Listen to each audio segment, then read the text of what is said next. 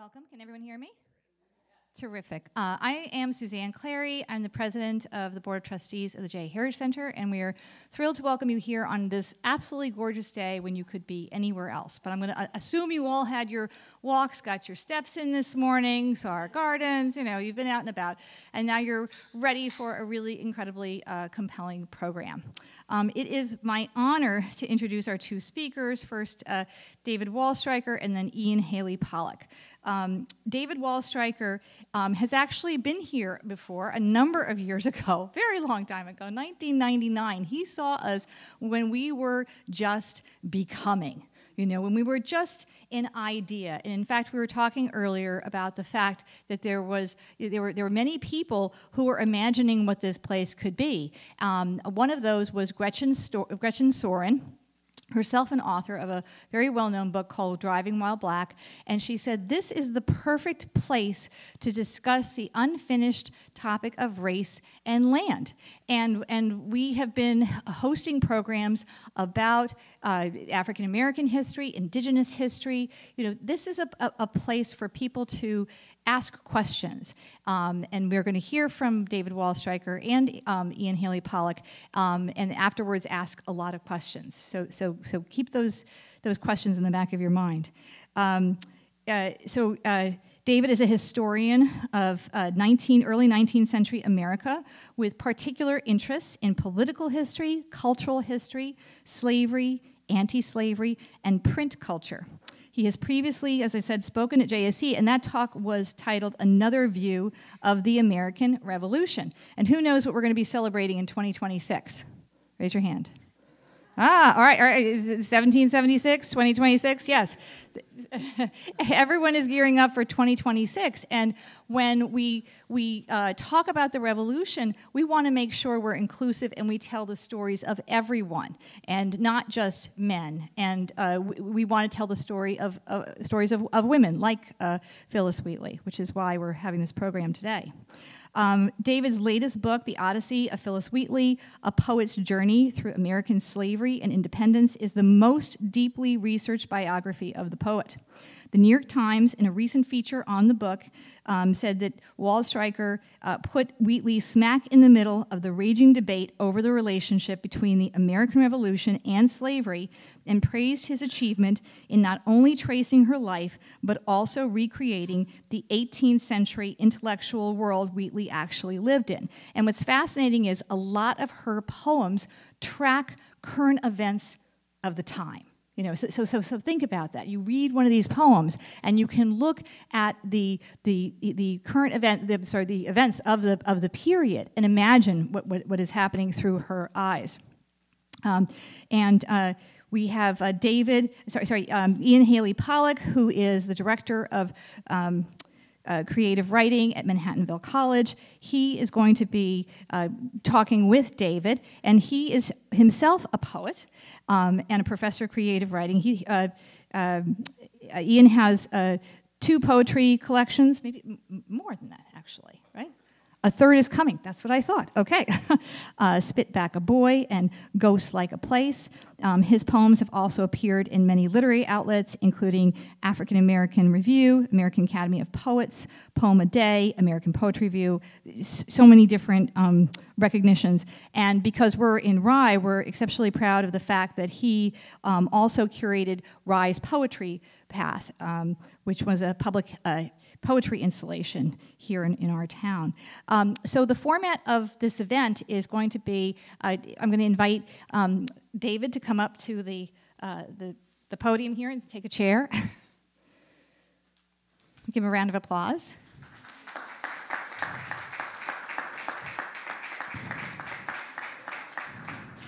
And also, David, so you also know, so we have 2 professors, teaches history at the Graduate Center of the City University of New York. And his other books also are Slavery, Slavery's Constitution, From Evolution to Ratification. We can ask questions about these other books too. At the end of this program, we do have books for people who would like to get them signed. Remember to say that. And Iain, you're going to come up and say a few words, and please welcome Iain, and we'll start the program. Thank you so much for having us, Susan, and Lori. Thank you for roping me into this. Yeah, when I agreed to do something in early March, I thought it would be an overcast Sunday, maybe a little snow, and look at it out. So thank you all for giving up a beautiful day to come hear our program. I'm excited to spend the next hour celebrating the life and legacy of Phillis Wheatley Peters and celebrating David's recent book, The Odyssey of Phillis Wheatley. For me, the book offers a rigorous and capacious examination of Wheatley Peters' life and times. It's part biography of an enslaved African girl surviving trauma and working toward her freedom in colonial America, part cautionary tale of a free African woman trying to make a place for herself in a nascent America. It's part literary explication of how a pioneering Black poet worked within the conventions of her neoclassical age to advance her humanity, inscribe personal and cultural memories of Africa into her verse, and stake her claim on her world. And it is part reconsideration of the role that enslaved people, their desire for freedom, and the discourse around enslavement and freedom played in the founding of our country. As we proceed, David and I thought it would be really important to fully understand Wheatley Peters' life and enduring legacy, to hear her poems, as well as poetic responses of 20th and 21st century poets. So we're going to proceed sort of by call and response. The call will be me reading a poem, and the response will be David dropping his voluminous knowledge about the subject. So I will begin with a poem by the writer Margaret Walker, who, I guess this will come out later, sort of helped rehabilitate the legacy of Phillis Wheatley. And this poem was written for the bicentennial celebration of the publication of Phillis Wheatley's poems on various subjects, religious and moral, 1773. Ballad for Phillis Wheatley.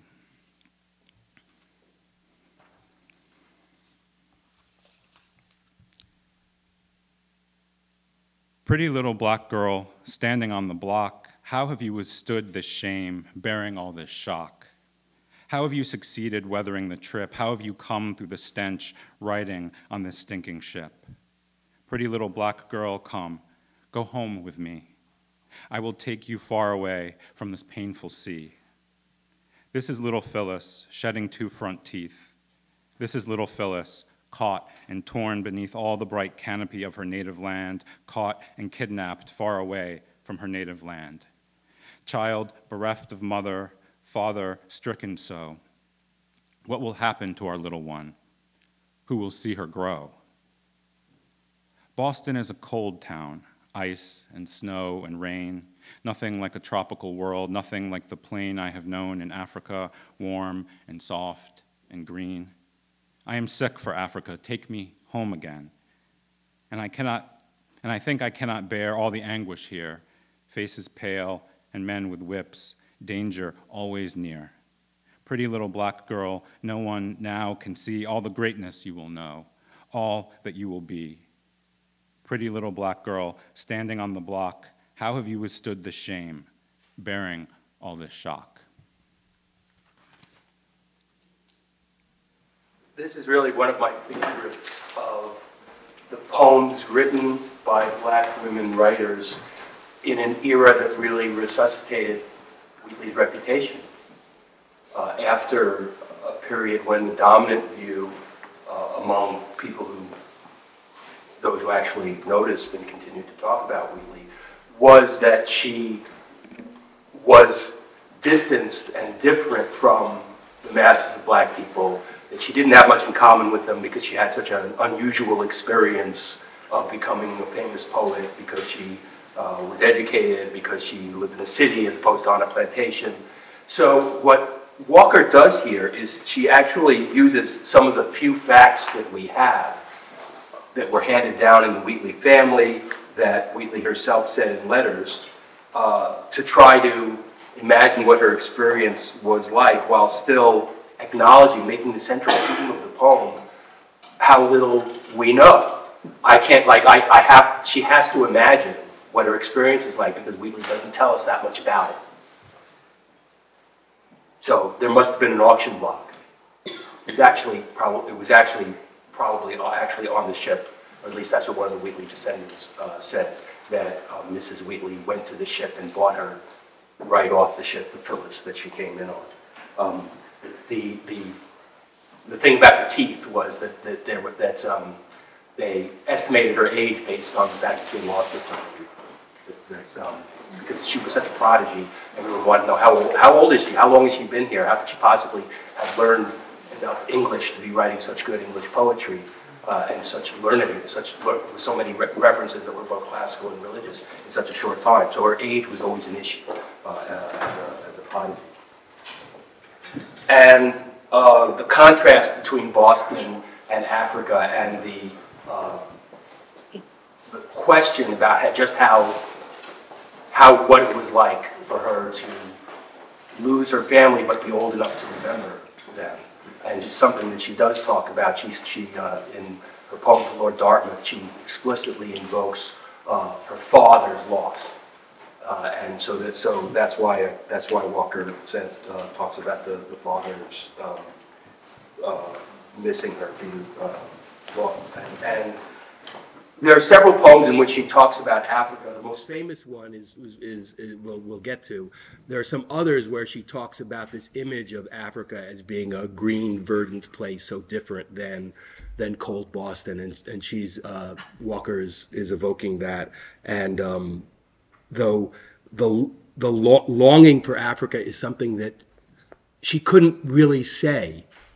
I think it's fair to say that she may have longed for it, and that she and other members of her cohort, which was a lot of people, she knew a lot of people who had come over around the time she did and who were of a similar age, that longing wasn't something that white people wanted to hear.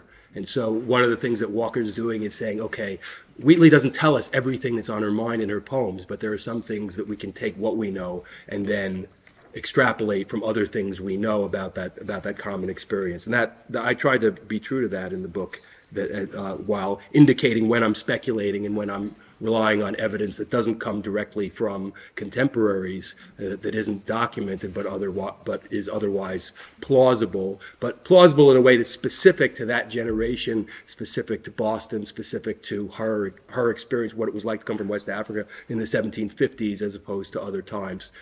That was extremely important to me, to sort of say, okay, here's what we know, here's what we can guess, and not just make up the rest based on what we know about 300 years of millions of people experiences as if it was all the same thing. You brought up the Dartmouth poem, so I'll read that one next. And this is one of the poems that does speak directly to events that were current to her, which is a strain of her poems, is commenting on the action and the politics of the day, to the extent that she was able to. To the Right Honorable William, Earl of Dartmouth, His Majesty's Principal Secretary of State for North America, etc. I love her. She has some really long titles that are just wonderful. By Phillis Wheatley. Hail, happy day, when, smiling like the morn, fair freedom rose New England to adorn.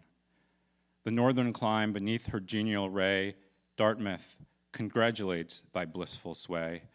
Elate with hope, her race no longer mourns. Each soul expands, each grateful bosom burns, while in thine hand, with pleasure, we behold the silken reins and freedom's charms unfold. Long lost to realms beneath the northern skies, she shines supreme, while hated faction dies. Soon as appeared the goddess long desired, sick at the view, she languished and expired. Thus, from the splendors of the morning light, the owl in sadness seeks the caves of night. No more, America, in mournful strain of wrongs and grievance unredressed complain. No longer shalt thou dread the iron chain which wanton tyranny with lawless hand had made, and with it meant to enslave the land. Should you, my lord, while you peruse my song, wonder from whence my love of freedom sprung, whence flow these wishes for the common good, by feeling hearts alone best understood, I, young in life, by seeming cruel fate, was snatched from Afric's fancied happy seat. What pangs excruciating must molest, what sorrows labor in my parents' breast.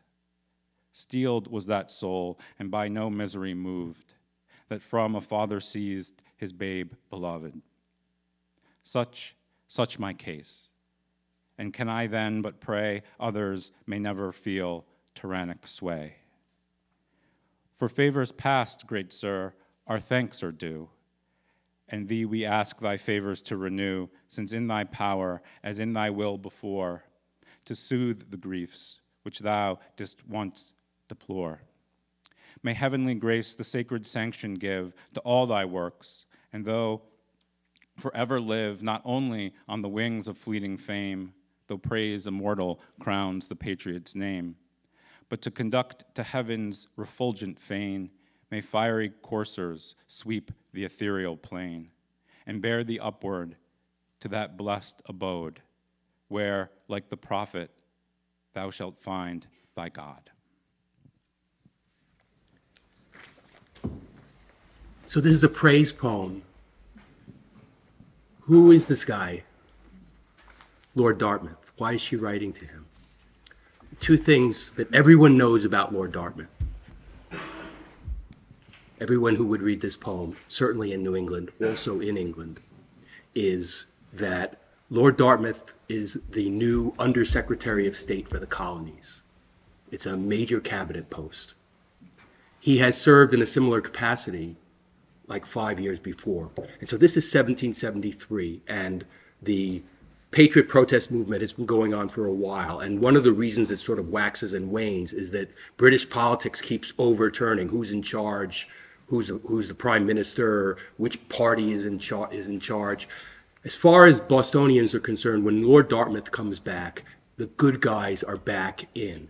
They know that he's more sympathetic to the colonies, and they think, oh, he's going to get rid of these taxes that we don't like.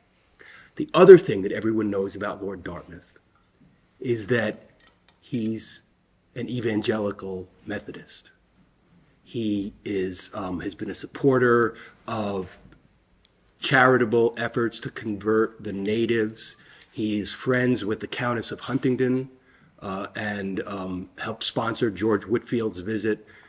He is one of the people who is connected to these evangelical circles that Susanna Wheatley, the Phyllis's enslaver, is connected to, and these are the folks who who are very, very interested in the idea of a young African enslaved woman who can show that she is converted and a genius, and they're less interested in what this means for slavery than the possibility that this will help us convert the Africans and turn this thing, which is starting to make people in England and America embarrassed, turn slavery into an engine of progress and Christianity.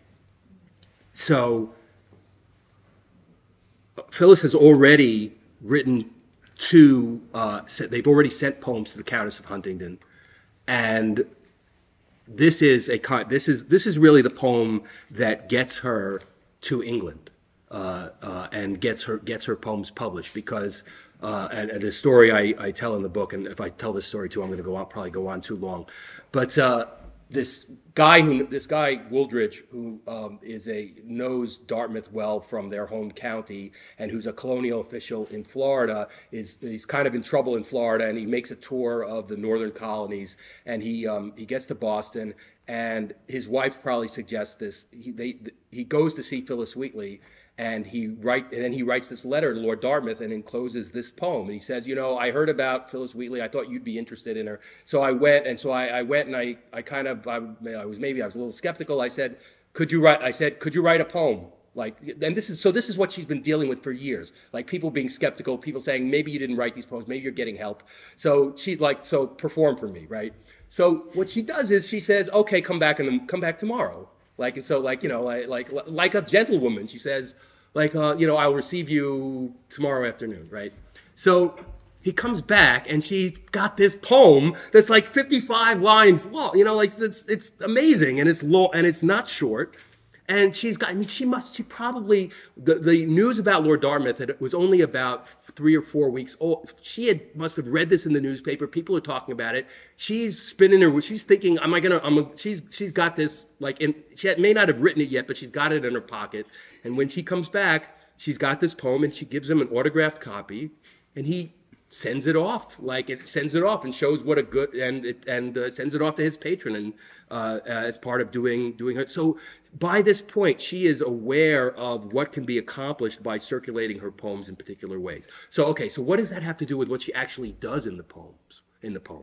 Well, the first part of it is she's showing that when she talks about her race no longer mourns, her race is New England.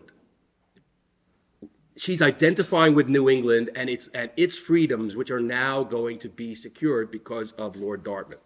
Long lost to realms beneath the northern skies, and the goddess liberty is shining. No more America in mournful strain of wrongs and grievous unredressed complain. No long shalt thou dread the iron chain.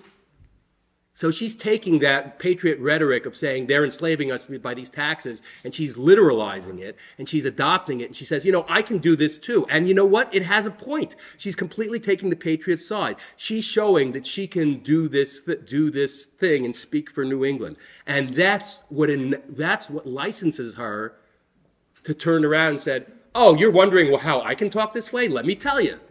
I know more about slavery and freedom than anybody else here. And that enables her to tell, in a poem for the first time, her own story of enslavement. It's really the only poem in which she tells it. So that link between the patriot movement, why is she so supportive of the patriot movement? They're so hypocritical. It's actually the patriot movement and making all this talk about slavery and freedom that enables her to get away with something that she hasn't been able to do before. So that's why, why does she write so many poems about political events? Why does she write so many praise poems for these elite white men? That's why. And she's able to do this thing that pushes the envelope at this very moment when other Africans in Boston are being more ambitious in the protests they're making against slavery. So that's what I think is going on there, and why this is my favorite of Wheatley's poems, because it's the one that illustrates these points about how the politics of the revolution and the politics of slavery are coming together in this moment, and she is building on it to do things that haven't been done before, and doing it in a way that's very specific and informed about events that are happening in real time, but also very feminine. It's not an accident that it's a woman doing this as a poet at a time when there haven't been any slave narratives yet. Well, they're starting to be, and they're starting to be sponsored by people like Countess Huntingdon. Kuoana's slave narrative is being written and published right around this time, but it really isn't a big thing yet. And that starts out with men, enslaved men who have this Atlantic experience and are able to talk about it and say, if we really need to question whether this is really an engine of oppression and godlessness or can be turned into something that will be redemptive. She's doing it in a different way, but doing it in a specifically political and New England way. When you read the poems, I'm impressed by her empathy. She's often writing to people who have just lost a loved one, and I see that empathy in this poem as well, right? I have been enslaved, and therefore I never want other people. I can understand what you're feeling and never want other people to be enslaved. I want to read her ode to Neptune next. And there's an epigraph on Mrs. W's voyage to England. 1. While raging tempests shake the shore, while Aeolus's thunders round us roar, and sweep impetuous over the plain, be still, O tyrant of the main, nor let thy brow contracted frowns betray, while my Susanna skims the watery way. 2. The power propitious hears the lay, the blue-eyed daughters of the sea, with sweeter cadence glide along, and Thames responsive joins the song. Pleased with their notes, Sol sheds benign his rays, and double radiance decks the face of day. 3. To court thee to Britannia's arms, serene the climes and mild the sky, her region boasts unnumbered charms, thy welcome smiles in every eye. Thy promise, Neptune keep, record my prayer, not give my wishes to the empty air. You call the book the Odyssey of Phillis Wheatley, so I wanted to throw in one of her sea poems to help you explain that choice. Oh, there's so much here. I'll start with the those classical references.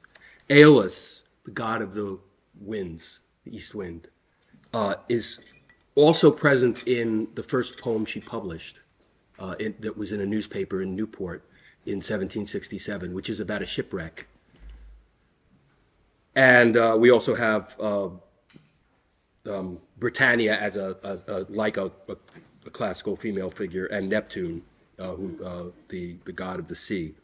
Why does Wheatley, a Christian poet, bother with these classical references?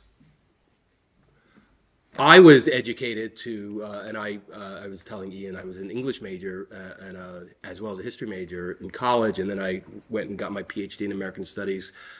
And while I had an interest in neoclassical stuff and ended up specializing in that late 18th, early 19th century period that is so neoclassical, as I can just gesture over at the columns right here. It's perfect. What a great prop. I was like, I don't usually get to do this. I usually have to conjure it out of thin air. I never read these Greek and Roman classics because when I was coming up, there were the canon wars, and people were saying, "Oh, that's the deadest of dead white male literature. What does that have to do with people today? We can't possibly relate to it. It's not really universal. It's biased." And so I always thought of this as and all those references have been something that's made it hard for folks to really appreciate Wheatley and what she's doing, because she's talking to people who know all these references, and we don't anymore. But when I started to work on Wheatley, I realized I needed to read everything that she had read. I needed to bone up, really, on this stuff. And when I read and listened on a book on tape while I was commuting to the Odyssey, a light bulb went off. It really clicked for me. I realized that the Odyssey is a book about shipwrecks, enslavement, the traffic in women, war, a world that is coastal and full of islands in the Mediterranean, and and in the Iliad, the whole drama of the Iliad is around this enslaved woman as a prize. And I realized that so Phillis Wheatley's reading this, and this world doesn't sound that different from the 18th century Atlantic, which is also a place of voyages, enslavement, and war, and especially this traffic in women. So that made me realize that when Wheatley can't talk directly about her experience, but talking about those Greek and Roman worlds is a way to address it and think about it indirectly. This poem in particular, though, has I argued, with a little help from some other scholars, that has a direct connection to the Dartmouth poem. Scholars long assumed that, so who's this Mrs. W's voyage? Who's Mrs. W? Oh, well, obviously it must be Susanna Wheatley. Problem is, Susanna Wheatley never went to England, and by the time she's writing this, she's actually quite ill, and there's no way that 67-year-old Susanna Wheatley is going on a voyage to England for the first time in her life. So then it was thought that maybe that there were other people who it could have been, other women it could have been. Actually, it's that guy Wooldridge who I was talking about, friend of Lord Dartmouth. His wife is named Susanna Kelly Wooldridge. They've recently gotten married, and she's probably the one who makes the connection and suggests that he go see Phillis Wheatley. She's actually has American connections, and she's probably knows Phillis fairly well. So the key thing here is not so much that she's writing about Susanna Wooldridge, is that Susanna Wooldridge is one of the women who's really floating the whole idea of Phillis as a poet who deserves more than local recognition. She's performing her poems in these women's parlors. They're circulating her poems and they're in archives in Philadelphia where there are women poets who copy each other's poems out in their commonplace books. And so this network of women is really especially important for her development. She also leaves a clue. She signs at the bottom of the poem, and this is actually in her book. In the book of poems she published in London, Boston, October 10th, 1772. She leaves that clue there. October 10th, 1772 is also the same day that Thomas Wooldridge wrote his letter to Lord Dartmouth enclosing Wheatley's poem. So it's like she's sort of acknowledging this moment and this connection between the women and the men. Yeah, her ability to inscribe her own life within the neoclassical conventions is pretty amazing. It was one of the sort of eye-opening things in reading your text. Could you talk a little bit about, because the sun came up in the Dartmouth poem quite a bit. Could you talk about the sun as sort of personal and cultural memory? Because once you're keyed into it, the sun comes up in Aurora, Phoebus, Sol, comes up again and again in her poems.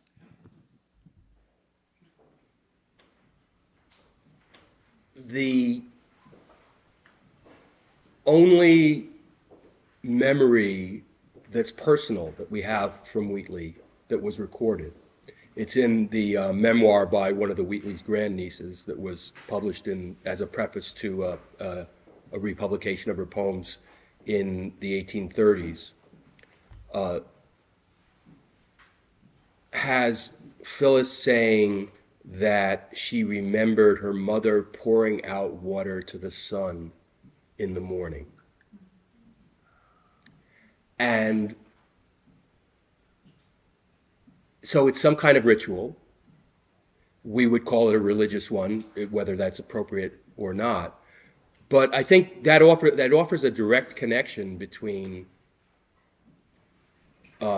both the sun as an experience and as a personal experience tied to her actual life and her family, and this literary tradition of the sun being, there being goddesses of the sun being the most natural force, or even a supernatural force. So it really, the fact that she refers to the sun often is striking and takes on more meaning when we know that. There's also this really interesting moment in one of the reviews of her poems after they're published in London, where it's one of the more critical reviews, where the author is saying, of the review, is saying, you know, she's really not that, she doesn't really know what she's doing she's not really that good a neoclassical poet, because we all know that the people he's writing to, that I mean, it's absurd, that the sun wasn't that important to the Greeks. Right, like, I mean, like, what's the, like, Mediterranean, like, I don't know what, like, he couldn't imagine that, like, basically what he was saying is, they don't talk about the sun, so how can a good poet talk about the sun? She's got it all wrong, right? So, like, you know, like, there was the neoclassical poetry was supposed to be creative imitation, and you're supposed to show that you really know what you're riffing on. She does that in spades again and again and again, but, like, it's really interesting that, like, in getting it wrong, he actually signals that she is doing her own thing. Right. And shows his own bias pretty heavily. Yeah. Right? And ignorance. Excuse me, when you say neoclassical, what do you mean? Is there a certain time period that you're referring to? What does that mean? I'm a little confused when you refer to neoclassical. It means there was a rage for translating Greek and Roman classics and modeling poems and other literary works and architecture on the Greeks and Romans. And this happened in like the 1750s, 1760s? It happened really from the late 17th century, but with increasing intensity in the 18th century, so that great poets in the mid-18th century not only wrote their own poems that riffed on poems by great Greek and Roman poets, but they also translated them into English, and that was seen as a creative act as well as an act of piety toward the tradition. So Alexander Pope, one of Wheatley's favorite poets, also became really famous in the 1720s when he translated the Iliad into iambic pentameter in English. And his Greek wasn't all that good. He had a lot of help, but the main thing was that he got the spirit of it. And then of course they were all arguing about whether it was a better translation than so and so's and in what way. But still happens, and right? it's still being argued about. So that is what I mean by neoclassical. And so that's really the terrain in which she's dealing. And even for these intensely Christian poets, they don't see any necessary conflict. And actually, Pope talks about how there's not necessarily a conflict between riffing on biblical texts and classical ones, so long as you kind of acknowledge that these are pagan wise men that I'm talking about now, and so that she often turns from in some poems, like one of her first, On Virtue, that we might talk about. She actually turns from making classical references to making Christian ones, as if to say, this is how we do it now. We kind of go from this to that. But to them, they actually reinforce each other. They're all ancients to them, but they're equally relevant in a way. If we can imagine that kind of that you have to sort of approach it from this notion that there are lessons, like life lessons and ethical lessons, but also historical and political lessons to be learned from this literature, just like from the Old Testament and the New Testament. And in New England, they're still reading the Old Testament and the New Testament as history, as well as for inspiration and for law, for ethical precepts. And neoclassicism is why the Capitol building looks the way it does, the White House, like many of our iconic American buildings. Right. So that's why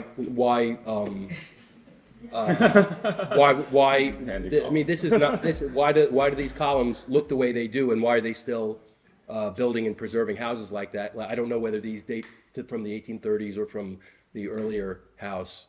Maybe someone can weigh in on that. Who knows the place better than I do. But it was, and that's why Monticello looks the way it does, Thomas Jefferson's home. And for in the early United States, it kind of had a renewed life. It became a way of saying, we're getting back to these pure ancient precepts, not the way the British have corrupted everything. We're going to get back to the Roman Republic. We're going to get back to maybe Greek democracy. So that there's a kind of simplicity and purity to that world, and we won't talk about how they had slavery. We won't talk about how they were at war all the time, and maybe some of the things that aren't so admirable about the Greeks and Romans. We're thinking rather about their arts. We're thinking about how the depth of their thinking about politics and about corruption and about the good stuff, basically. All right. Coming back to Phillis Wheatley. So the poet June Jordan wrote one of my favorite essays. It's this beautiful lyrical essay about Phillis Wheatley called The Difficult Miracle of Black Poetry in America, or something like a sonnet for Phillis Wheatley. And I'm going to read a short excerpt from it. She was 9 years old. What did she read? What did she memorize? What did the Wheatleys give to this African child? Of course it was white, all of it white. It was English, most of it from England. It was written, all of it, by white men taking their pleasure, their walks, their pipes, their pens, and their paper rather seriously, while somebody else cleaned the house, washed the clothes, cooked the food, watched the children, probably not slaves, but possibly a servant, or, commonly, a wife. It was written, this white man's literature of England, while somebody else did the other things that have to be done. And that was the literature absorbed by the slave, Phillis Wheatley. That was the writing, the thoughts, the nostalgia, the lust, the conceits, the ambitions, the mannerisms, the games, the illusions, the discoveries, the filth and the flowers that filled up the mind of the African child. At 14, Phillis published her first poem to the University of Cambridge, not a brief limerick or desultory teenager's verse, but 32 lines of blank verse telling those fellows what for and whereas, according to their own strict Christian codes of behavior.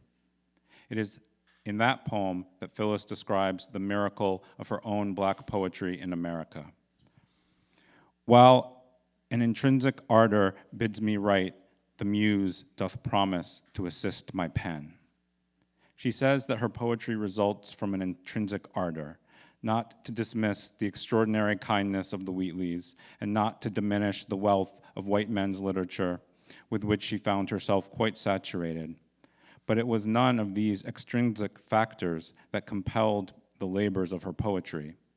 It was she who created herself a poet, notwithstanding, and in despite of everything around her.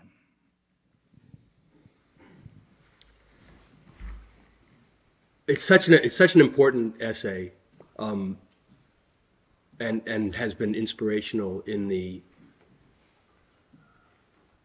necessity of seeing what she was up against, culturally as well as practically in a day-to-day way.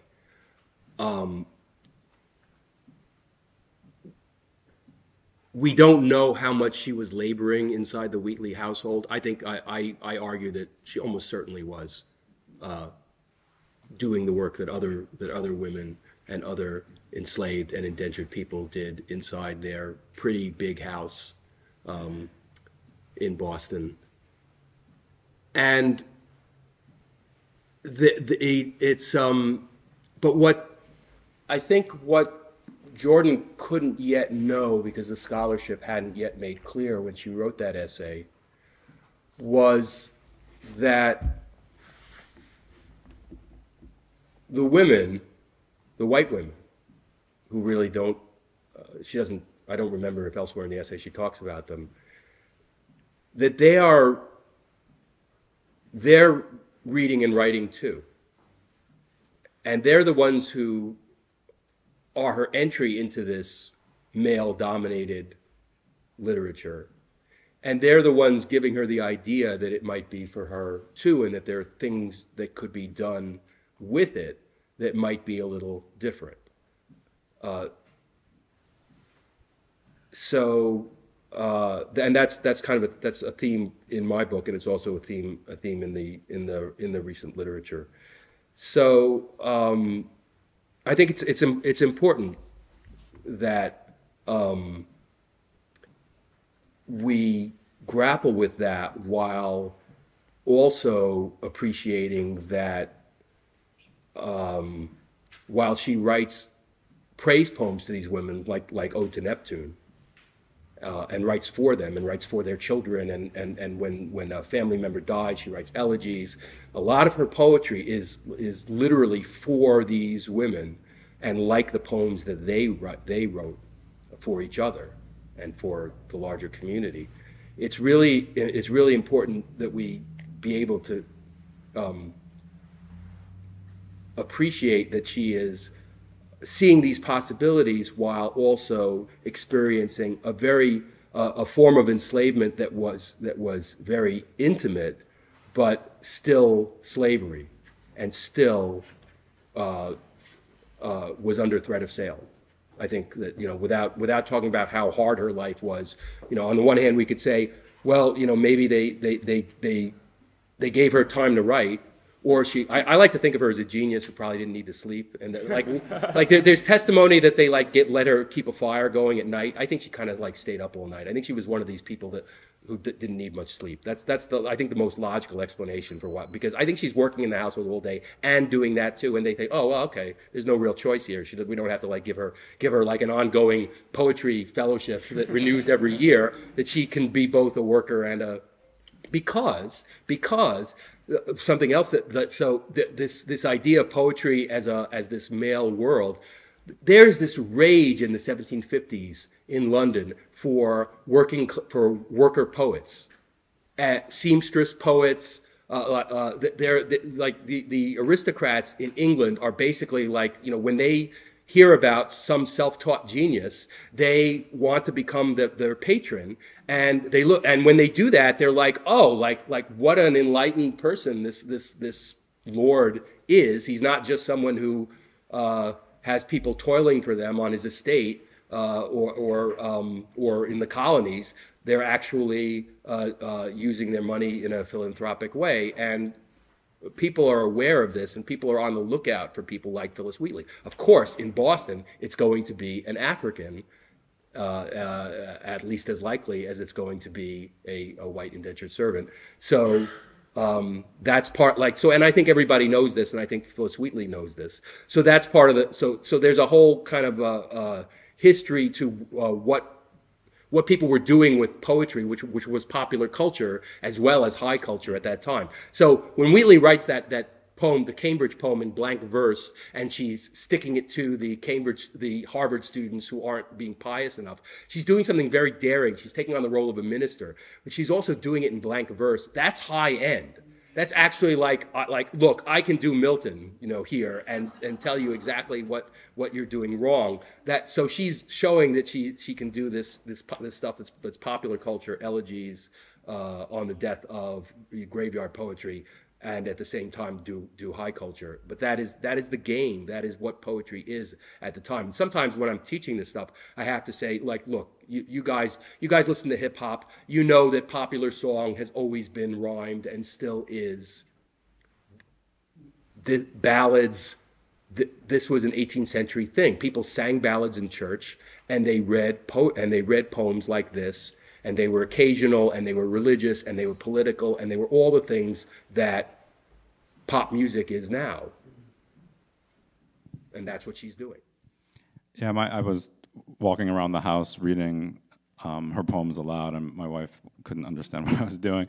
But it was sort of the iambic pentameter in the blank verse is, when you read it aloud, is so accomplished and so steady. There are substitutions in there. There's anaphora and caesura. It was such a pleasure to reconnect with her poems.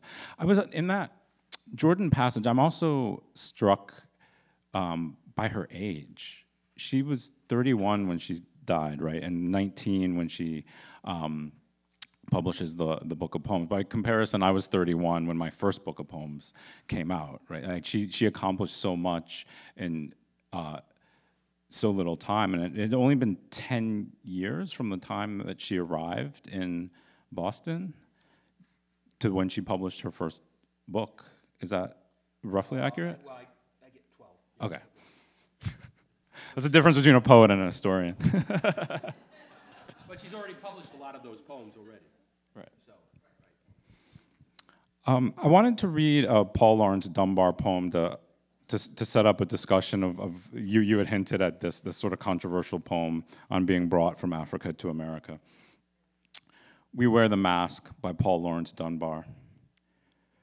We wear the mask that grins and lies, it hides our cheeks and shades our eyes. This debt we pay to human guile, with torn and bleeding hearts we smile and mouth with myriad subtleties. Why should the world be overwise in counting all our tears and sighs? Nay, let them only see us while we wear the mask. We smile, but, oh, great Christ, our cries to thee from tortured souls arise.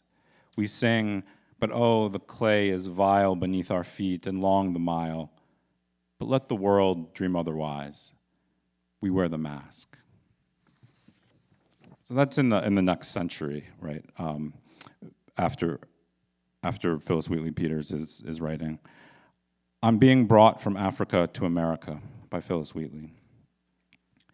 'Twas mercy brought me from my pagan land, taught my benighted soul to understand that there's a God, that there's a Savior too.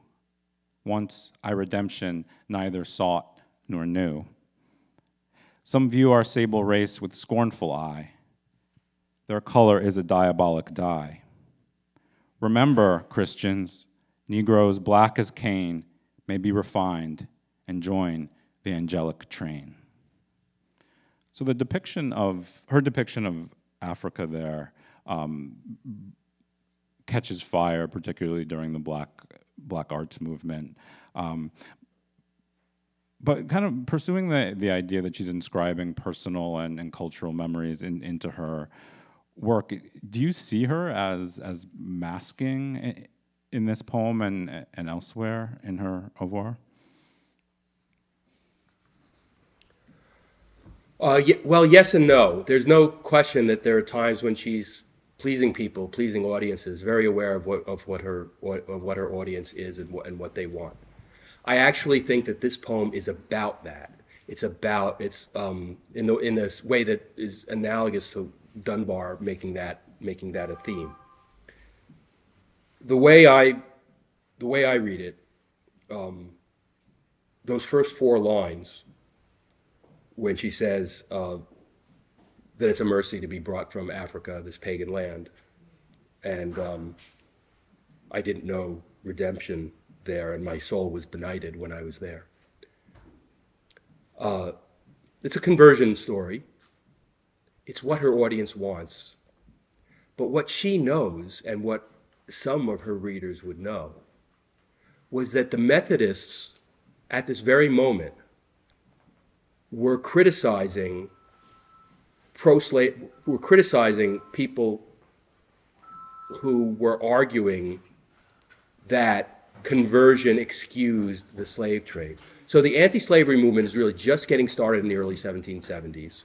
And people like John Wesley and others and Anthony Benezet are explicitly saying that the excuse that Africans are going to be better off if they're brought here because it's a pagan land and because they enslave each other, that won't cut it anymore. That slavery is too systematically murderous and bad and ungodly for that. So what she's doing is she's rehearsing this argument that everybody's hearing and basically saying, I know you want me to say that. So why do I think that? Like, why am I just making this up? If that wasn't the case, why would it then go to the next 4 lines? Some view our sable race with scornful eye. Their color is a diabolic dye. She's talking about people who say that Africans are they're pagan, they're diabolistic.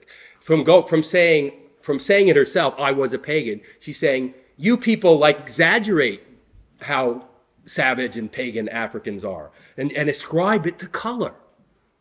It's it's color itself that shows that the sable race is to be scorned. And then she says, remember Christians, and Christians is italicized, so it's like so-called Christians. Remember you Christians, Negroes black as Cain may be refined and join the angelic train.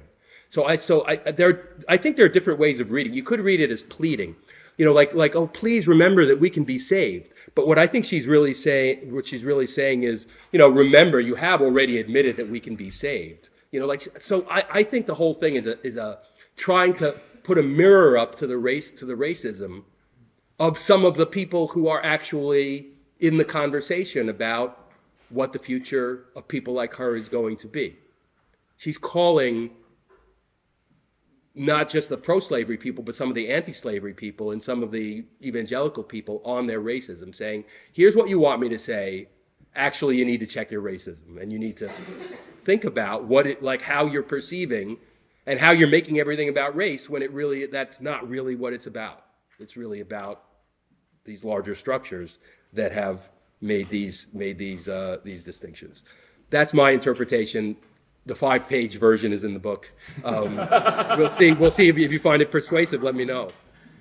I wanted to read two responses by contemporary poets, and I think it'll bring up an issue of naming that you in the audience might have already picked up on. I think there's been a recent movement to call Phillis Wheatley Peters, because she's married after she's emancipated later in life. You and I have different takes. We've agreed to disagree. You want to talk a little bit about your side of the naming? Oh, before you read the poem? Yeah. Okay, some, maybe a majority of literary scholars in the last couple of years have decided that we should call Phillis Wheatley Peters, and recognizing that she was married, she did go by the name Phillis Peters after she was married, and that if we don't, we too easily forget that not only did she manage to get her freedom, and we haven't talked about that, but it happens around the time or just after she comes back from England in 1773, that she made a choice to marry a very impressive black man named John Peters, and that this was not only something to be celebrated, but also a decisive thing in her life. My issue with it is that she's been known as Phillis Wheatley. She was known as Phillis Wheatley for most of her life. She became famous as Phillis Wheatley.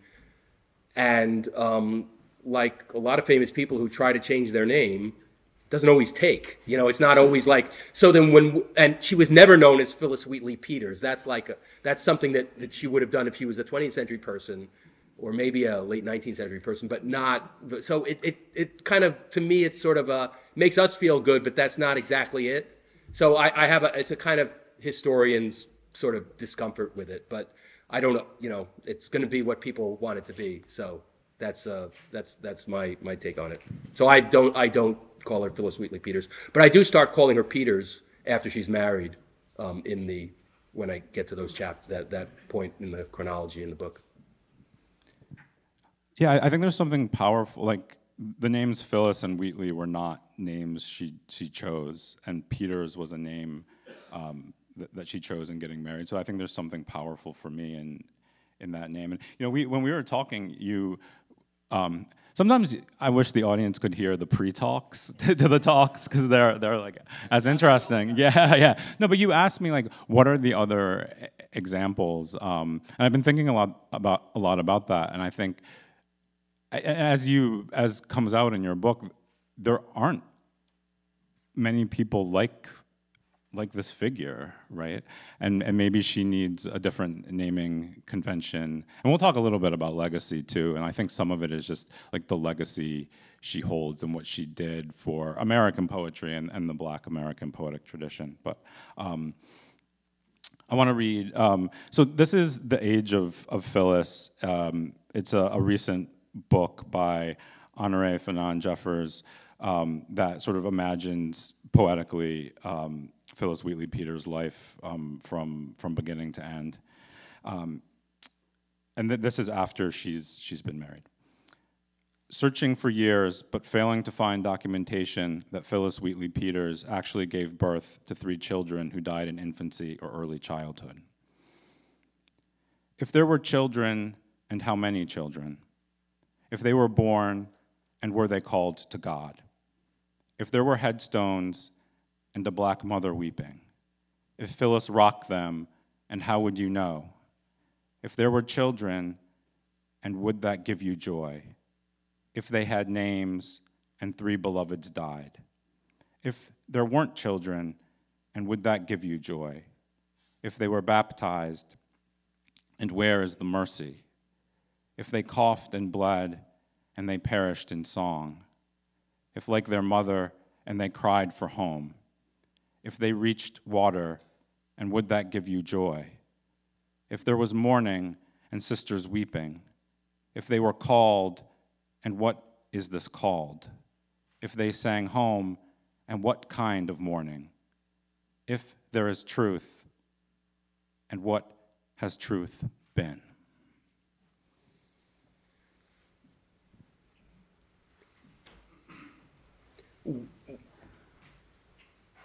It's ironic and disturbing how little we know about the last years of Wheatley's life. It's ironic because she's the most famous African in the Western world in the late 18th century in her lifetime, and yet we have so little documentation. I mean, we should know, like with writers, with famous people, we know more, usually we know more about the end of their life because everyone's paying attention to them and they leave behind stuff, and it's the early part, right, that's hard to. With her, it's the early part and the late part. The middle part is easier to, there's more, and her marriage, whether she had children, whether they died, it's a lot to not know. And that's what Jeffers is talking about, what it's like to wonder and to feel like you can't do justice to her experience if we don't know those things. One of the toughest things I think that folks have about thinking about Wheatley is how much weight to give the fact that she dies young, quite possibly with one or more of her young, very young children at a time when her husband is in debtor's prison.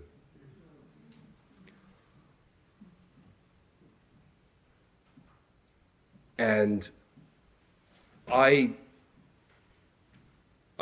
think that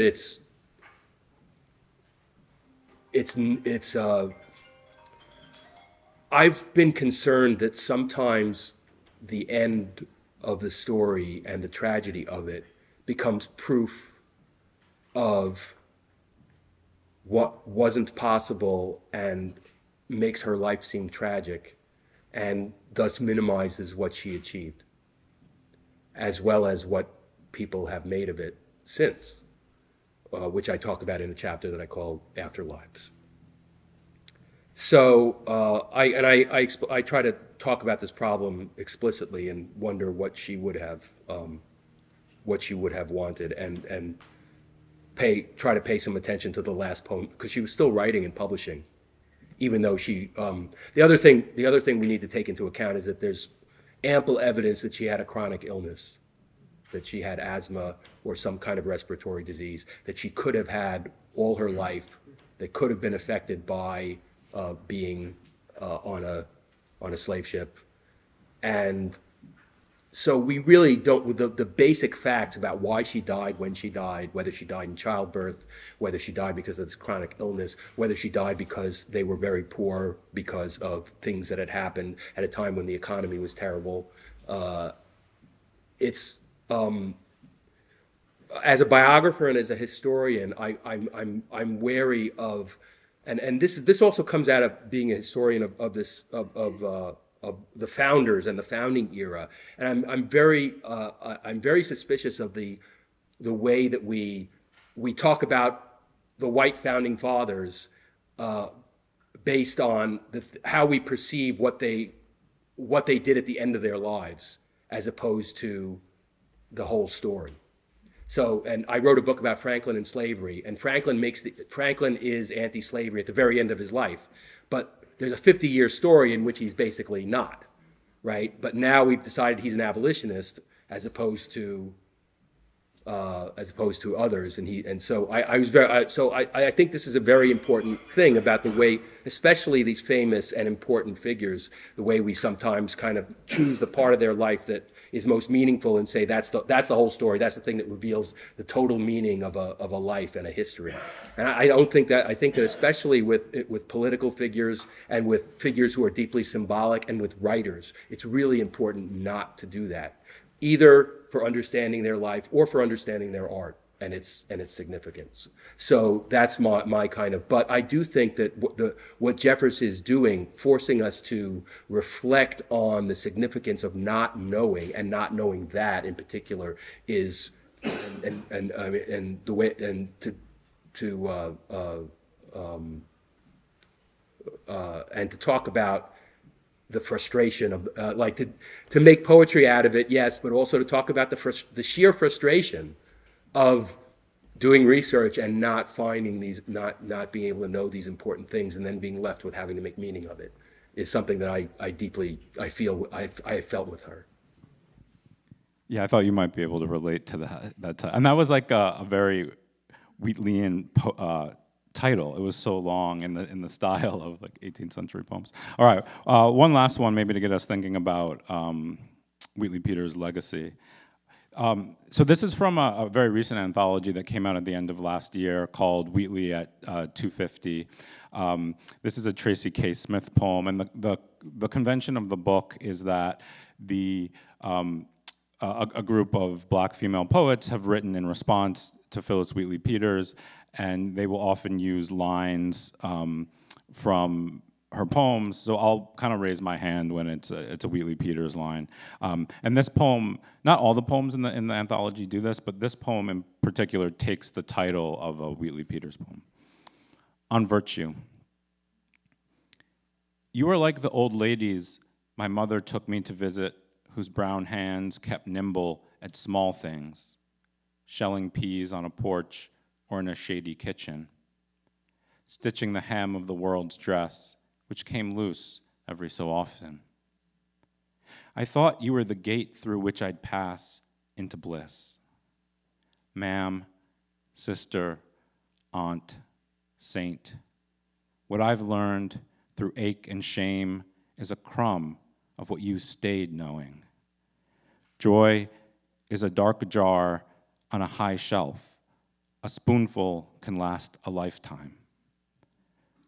Widow, keeper, mender of light, to what new names do you now answer? What the bowl sighs to the whisk, how thumb greets husk, what night whispers into the nape of dusk. So what do you see as Wheatley Peters' legacy? Like what lessons do her life and times sort of have for us in the current moment? No, you can talk about the poem. Talk about what you want.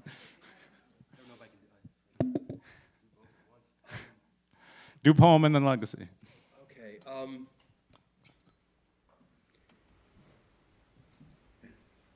There's this wonderful tradition of as we said at the outset, of poets responding to Wheatley, and it's really wonderful to see as accomplished a poet as Tracy Smith acknowledging that Wheatley is one of these foremothers who knew and said much more than is on the page, and is analogous to the women in her family, and that we have to read and think of her that way. That what we have is a miracle, but that there's a kind of what she's talking about. What I think she's saying in the poem is that what poets aspire to are these moments that are to convey that which is transcendent but also deeply personal, and that to have a poet acknowledging that she is one of those people, and so both a foremother as a poet and a foremother as a mother, as a woman, is really like taking the kind of the use and riffing on Wheatley to another level. And the contrast would be with Jordan's essay, which did praise her and say it's amazing, but also was emphasizing the lack and what wasn't possible. Whereas here we're going in another direction and insisting on the continuities and that what was important was handed down. And what to me, though I can't talk about it with the specificity about foremothers in the same way, I see Wheatley as a universalist. I think that she can speak to us because in a really important way now, because like rather than being someone who couldn't talk about race and couldn't talk about slavery, she actually did do those things, but she also talked about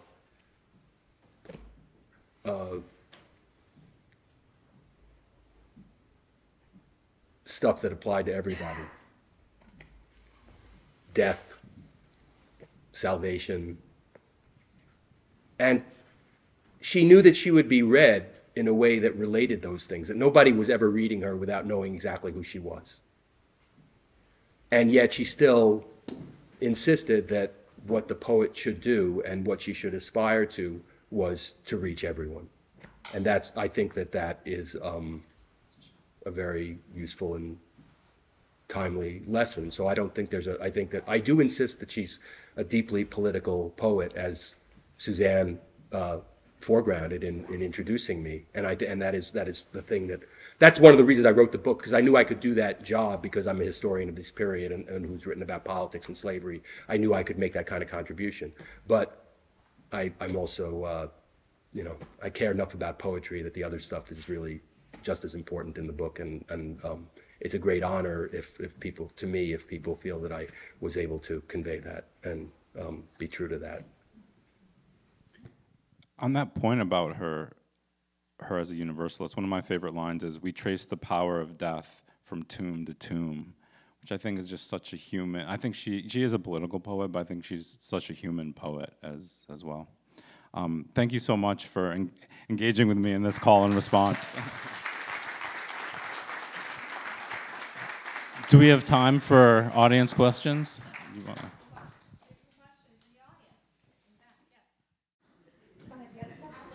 Why do we know so little about her later life? Oh, that's a great question, but that I should have made clearer. The biggest reason is also related to why we don't know that much about her previous life, which is that the white Wheatleys all died even before she did.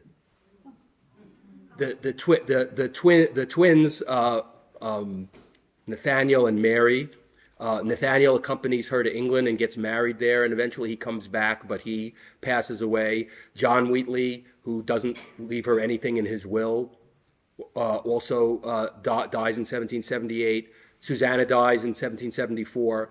So we have even less on the white Wheatleys than we do on Phillis. Phillis is famous. They're like forgotten. Like they were this elite family, this merchant family, and we know you scour the archives. You can only find like a few, like mostly business documents and a few letters from Susanna that are actually related to Phillis and her trip, and a few of these things that are like to ministers that she had in her home. So the reason, we don't know because, like Phillis Wheatley, they die young, and whatever they left behind didn't get preserved. So 6 or 7 of Wheatley's actual letters were only preserved because her friend, Obor Tanner, who lived in Newport, saved some of the letters she wrote to her and gave them to a white abolitionist woman when she was in the 1860s, when she was a very old lady, and then that family gave them to the Massachusetts Historical Society, and that's why we have those. It really is. It could have been different.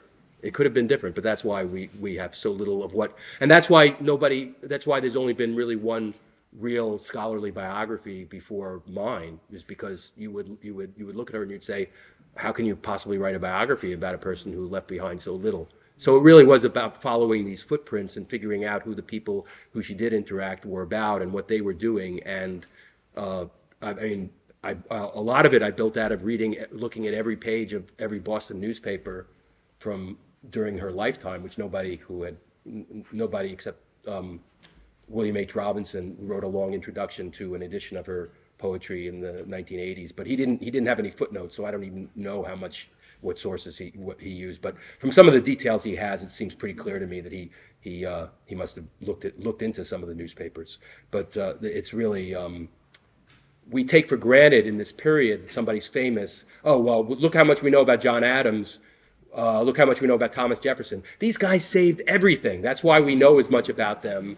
I mean, other people saved stuff on them too, but it's really the people who saved everything, as New Englanders tended to do. But it helps when you don't die young and your children don't die young. That makes a big difference. We have a question over here. I just wanted to comment on the earlier discussion about where was she thinking about when she was talking about being grateful for being taken from her pagan land. And it sounds like if you consider the thought of fight or flight that she was farming, right? Because she wasn't coming from a position of power where she could aggressively fight, right? Because this is an era of slavery. So it sounds like she was using flattery and fawning as a way to convince people that her cause was right.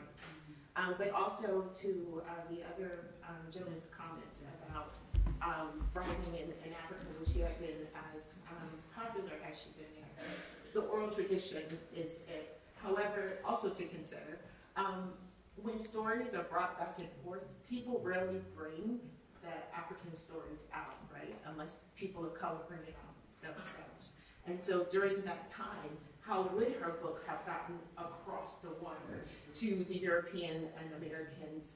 And considering there was colonization going on also in Africa, where the British were then, putting in the rubber lands and all the other things that were happening there. So I don't know if her story, even if she was the most prolific of writers, could have gotten the traction where somebody would be like, hey, let's translate this into English, into multiple languages, and then print it and put it on a ship and bring it to England and the United States during that time. Thank you, well said. You were talking about how Phillis, when she was younger, was writing poems about other women when they died. I assume when you were looking and trying to find something, I assume you did this, but I take it there were then no other women at the time she died that were writing poems about her, which would have been a source of information. There were a few. There were a few writing about her. But Yes, they just didn't and do anything useful in it. no, I did. I did. There's a woman and poet named Ruth Barrell Andrews, who the scholar Wendy Roberts unearthed her commonplace books of poetry, and we know more about her husband, John Andrews, in whose letters, and scholars have known this for a long time, in his letters, he's basically a fan. He's like, talks about poems that she wrote and her book coming out, and some of the best evidence we have about her process is things that he says. And it turns out that his interest in her may have been completely inspired by his wife. And there's one instance where I write about where one of their cousins dies, an infant, Charles Eliot, and he writes to Ruth's brother, who is his business partner, that Ruthie wrote a poem, but she doesn't want anybody to see it because Phyllis published her poem, and she was embarrassed because it wasn't as good as Phyllis's, right? So I wish I could send you Ruth's poem. It's really great, but she's feeling insecure about it, basically. Like that tells you everything you need to know. And she also wrote a poem about the African poetess. She doesn't name her, but it's clear who it's about. And about slavery, and in which she basically is alluding to Wheatley, where it's very clear that it was one of her supporters and was inspired by her as well. And they're about the same age. Let's take one last question. Yeah, just one, if you mentioned this before, forgive me. At what age was she emancipated? And I assume it's before all the white Wheatleys died? Yes. Okay, at what age was this? This is 1773 probably, or early 1774 when she is 21, 22. And she started writing before that? Yes, well before that. So she's writing and publishing by 1767 when she's only 14. So it takes a lot of bravery. Yes. Okay. Yes. And one of the tricky things about knowing why and when she was emancipated is she said different things about it to different people, and I have a whole chapter on this laying out the scenarios. But the fact that she is like of that age when you're considered an adult, definitely an adult, suggests that it may have been in the cards already. They may have had an agreement and there's this notion that that the book was supposed to maybe fund her emancipation, that selling it would then enable her to be able to support herself. It didn't really work out that way, but she definitely talks about how now I'm free and everything, all the proceeds from the books are going to be mine. So it's clear that is part of the deal. But how exactly she gets emancipated and why is not completely clear. And my interpretation is that actually she talks about it different ways to different people because she can't seem like she made it happen. That white people don't want to hear that, so she kind of covers her tracks, is what she does. That's what I think happened. We have one more question.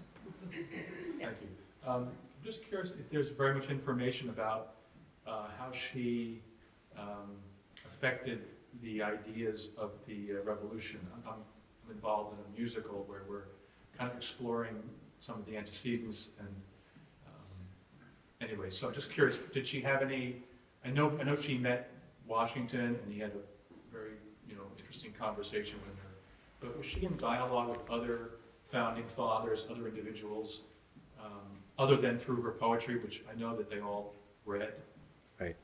It depends how broadly we define the revolution, how we measure her impact in it.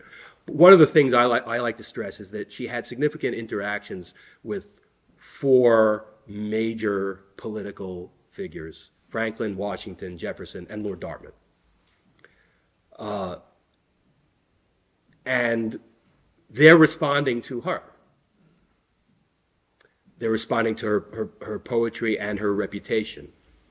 And those interactions are very interesting and revealing. They are part of a larger push by Africans that brings the issue of slavery a lot closer to the center of the politics of the revolution, and is a sort of an ongoing thing that is happening, and that Washington is still aware of during the war when he gets her praise poem, sits on it for a few weeks, at this very moment when they're trying to figure out whether they're going to allow blacks to serve in the Continental Army. And then he decides, okay, I know. He and the Continental Congress decide, okay, we're going to let free Africans serve. We're going to let Africans serve if their masters free them, but we're not going to let slaves serve. And that's how we're going to finesse this thing that's become such a political hot potato because of what the British have done in Virginia, which is basically say that slaves of disloyal people can serve and become free in the process. And they make that decision in December of 1776, and then he writes her a letter saying, thank you for your poem. I was embarrassed because it's so much praise, but I can't spread this around. But then he gives it to Joseph Reed, and they get it published in the Virginia Gazette and a Pennsylvania newspaper. So why is he doing this? Well, Washington is actually getting a lot of criticism for his generalship at this time. And he knows very well, and he's about to put David Humphreys, the poet, on his young poet who wrote him a praise poem, on his staff to be like the in-house poet laureate. So Wheatley is bidding to be another poet laureate of the Revolution in writing this praise poem for Washington and advance the cause of Africans who may become free because of the Revolutionary War. Whether or not the patriots decide slavery is going to be wrong in the future, it might lead, as wars always do, to some black people becoming free, including people she actually knows in New England who are serving in Rhode Island and in Massachusetts already under arms. So this is like diplomacy. This is like, so does she affect? She absolutely affects the politics of what the role of enslaved people and Africans during the war is going to be, and that's going to have huge implications. And Franklin knows this when he responds to her, when he goes to visit her, and she, when she's over in England, and I talk about that, but she also knows that having a relationship to Franklin is important. When she proposes a second volume of poems in 1779, she says she proposes to dedicate it to Franklin, like basically suggesting that he's on her side more than he's actually has been. So she is really inhabiting this role of the basically representing the race, the most famous black person around, and seeing that and knowing that this might affect the revolution. Great. And we see this with her interactions with this. And also I'll just say with Jefferson, that's him reacting to her and her reputation after she's dead, and it's not a happy story. He tries to say that she's just a religious poet and not really a good poet, and not really even a good neoclassical poet. And he's doing that in a particular context that I talk about as well, when he writes Notes on the State of Virginia. Yes. What? So much of what you just shared. Yes, more of it in his book. Yes. Thank you all.